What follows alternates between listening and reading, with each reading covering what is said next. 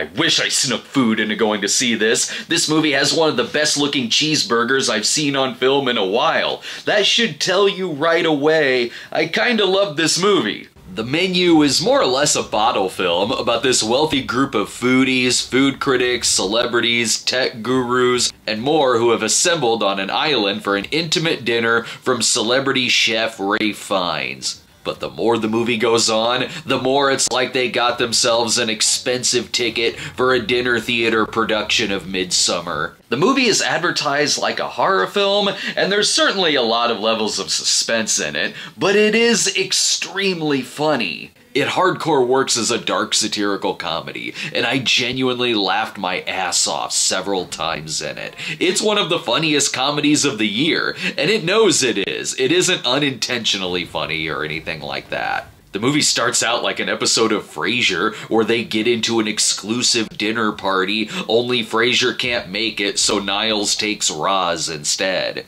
And then the episode just gets darker as it goes along. The staff here will throw you off your guard too. Like, they'll be sinister and weird, but also kind of have a sense of humor. All of the actors play their types so well. They're pompous and full of shit, but they don't cross over into being unlikable or that you hate seeing them.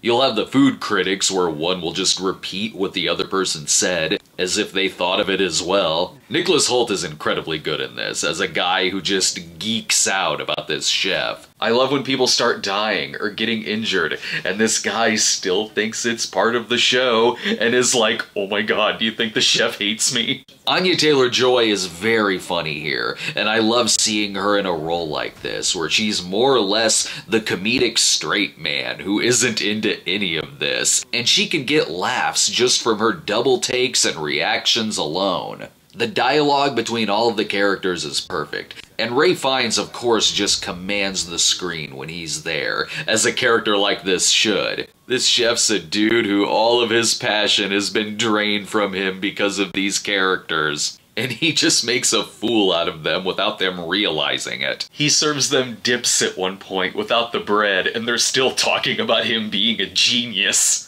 He finds this balance between being polite to them and also crazy, like Hannibal Lecter opened a restaurant, and he's also like a cult leader on top of that. John Leguizamo plays an actor in the film, and I love that the chef hates him because he went to see a terrible movie that he starred in years ago. And the whole time this was brought up, I was just picturing in my head that this chef went to go see The Pest on his day off. It's a very unpredictable film. From the trailer, I was wondering, okay, is it gonna be some Most Dangerous Game type situation? And no, it keeps you on your feet. I had no idea how this was gonna turn out. That said, the ending of the film is just okay.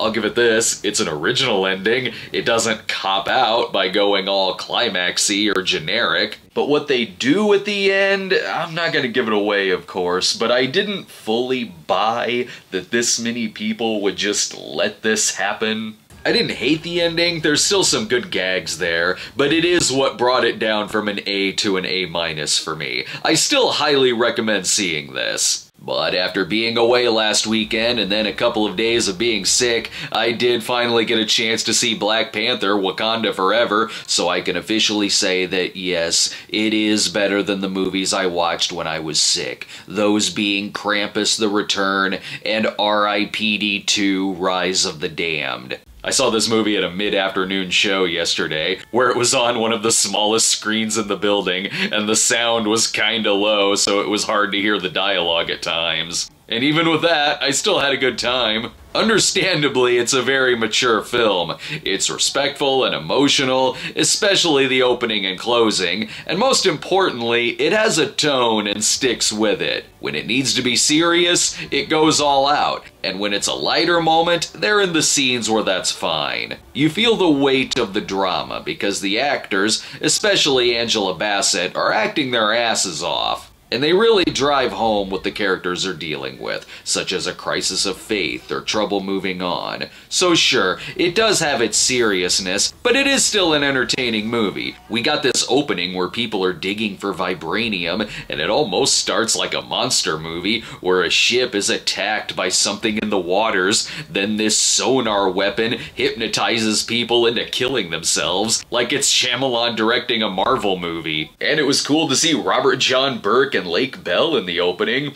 They're not in it much, but it was cool to see them. The conflict in the film is between Wakanda and King Namor, and this character is just excellent. He is charismatic as hell, but can also be intimidating at the drop of a hat. There's parts where he seems reasonable, but then kind of an asshole, but they do a great job of really humanizing this character too. I will say this, I did feel the length of the movie, and I was getting antsy at times. It really is an ensemble film, and for the most part that works because so many characters have their chance to shine, but sometimes it can feel too crowded. You don't really know a whole lot about Ironheart here, which sadly makes her feel less like a fleshed out character, so they just make her kind of obnoxious at times. I enjoyed the movie a lot without it really ever crossing over into me loving it, but it was a nice film with good action, solid drama, and never felt exploitive. It's a B+, but you probably should see it on a bigger screen than I did. Thanks for watching, everyone, and we got the Cinema Snobs 1960 in film coming soon, so we'll see you then.